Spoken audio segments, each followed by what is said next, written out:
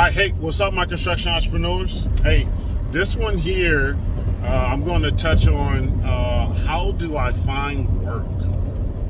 Where do I find work? It's a question by one of the followers. I think, yeah, how do I find work? So, I find work, and this is quite a bit of a, it'd be an interesting answer, because, I think we're all in different sectors of work, right? Like my boy Joe, with All Access Construction, he's in, the retaining wall, residential side of things, and he has that marketing thing figured out, man, and he gets nonstop work coming in from word of mouth marketing and his social media presence, so he has that part figured out, and that's great if you got that, right? But then there's other people out there, other contractors out there that may get only word of mouth, and I don't know how busy you stay with only word of mouth. You guys can leave some comments. Let me know if you've been surviving off word of mouth, 5, 10, 15 years, making decent money, right? I think you can live off word of mouth making money for yourself, but can you live off word of mouth making, supplying employees, paying employees, and multiple jobs like that? Like you guys let me know someone out there that may be experiencing that. So you got people living off of word of mouth. You got other folks that get work off of, I wonder if do we still get work off of Craigslist? Years ago, when I first started out, I was bidding on work off of Craigslist. That's crazy, man. Yeah, I used to bid off of work off of Craigslist, and then it's just meet homeowners in Home Depot or Lowe's. Oh, hold on. Okay, so I'm back. That was my office girl wanting to know if she can work from home for the rest of the day. She has some personal stuff. So yeah, it's all good. Okay, so yeah, so you got word of mouth, you got contractors that get, I don't know if they're still doing it off of Craigslist or where you find it, or sometimes you're paying for this home advisor thing too, right? I mean, I've done videos on that, man, how that stuff is highway robbery and a lot of watered down leads, right? And then you got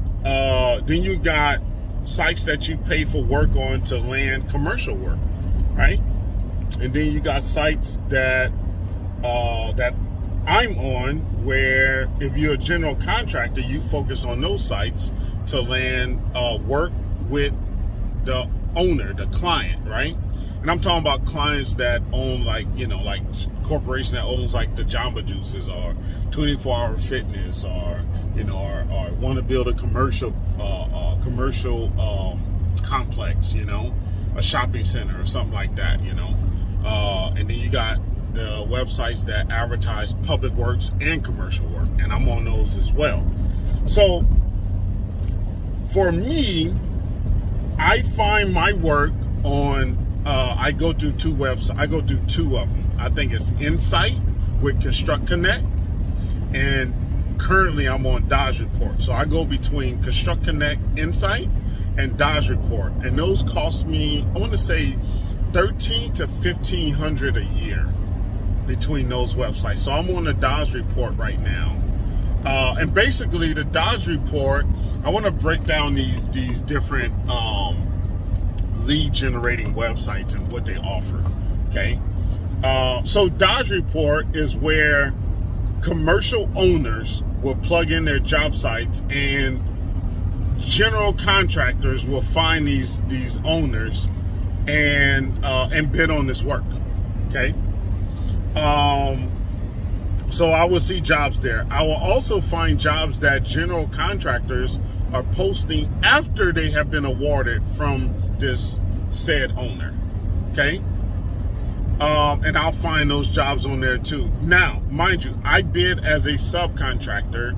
Right now, I don't bid on work as a general contractor. I can but I just choose not to at this time. I mostly bid on work as subcontractors, and as a subcontractor, and I focus on a lot of structural concrete and then site concrete. Okay, so on the Dodge report is where, you know, most likely general contractors and subcontractors will flourish. Okay, now you got these other sites like the Blue Book, BidMail, Building Connected, right?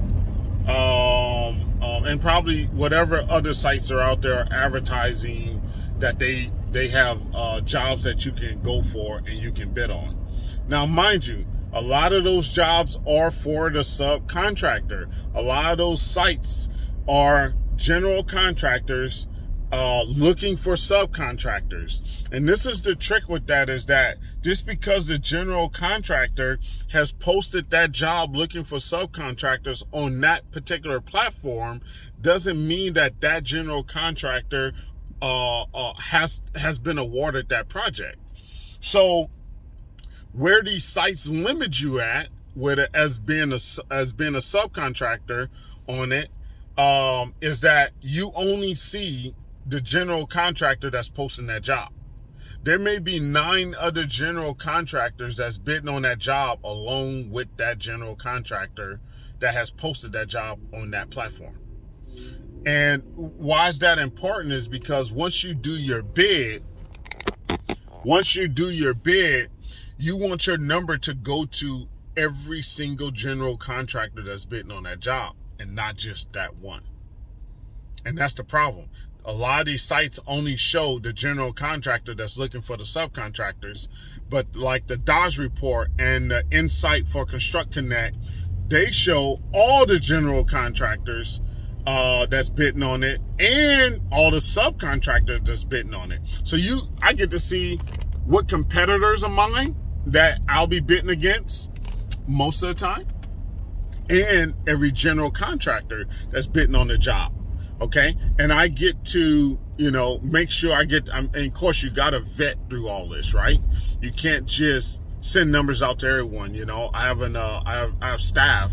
My girl in the office will call these general contractors and says, "Hey, are you bidding this job?" And they'll say, "Hey, yeah," or "No, we pulled out," even though their name is still listed there. Okay, so and this is the key. So it's knowing, because picking the right project to bid on and only submitting a bid to one general contractor when that project has not been awarded to only that general contractor is crazy. Do not waste your time like that. Okay? And to find out, listen, a lot of times it's this. So let's say I'll get a job from Lazardi Construction, right? Lazardi does, they do concrete and they do CM work, right? Construction management work, right? Well, they'll send me a job, and I try to get in with them and do work with them. They'll send me a job and they say, "Hey, so is this a commercial plaza, right?" And they're looking to do some work inside the building, some structural concrete work where they're adding some pillars and things like that inside the building. And because they're working inside the building, now they have to do work on outside the building too as well, right? So they'll send me over these plans and I will ask them in the email or through the phone call. When they call and ask me, "Hey, can you bid on this project?" I'll ask them, have you been awarded this project? Or I'll send an email, "Have you been awarded this project?" They'll say no. So how do I find, if it's not listed on the Dodge report, I don't see it on BidMail, Construct.Connect, and all these other websites that I have that mind you, I only pay for Dodge report. I don't pay for these other sites. But I have access to them because over the years, everyone has selected me as a contractor to send work to, proposal, just, request for a proposal work to. And if I don't see it anywhere, that means it's not publicly out to bid on any of the platforms that I have access to. So how I find who's bidding on a project, and this is important because a lot of us run into this, a nice project, and you ask that general contractor that's asking you to bid on it, is it yours? And they say no. Well, they're not going to give you the list of contractors that's bidding on it. Okay? You can ask them, hey man, well, give me a list of your competitors that's bidding against you on this project.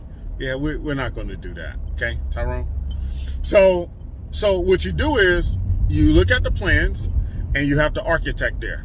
You look up the architect's website and you get an email address, or you call and you send them an email, or you call and you ask them, hey, can you send me a list of the general contractors that you have invited to this project? You or the client have invited to bid on this project.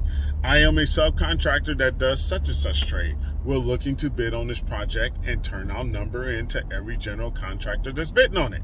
And that's how you get a list of general contractors that's bidding on this project, because you want to maximize your number. And that's how you do that. Now, how I get majority of my work is, one, I look for work that's already belong to contractors. What does that mean?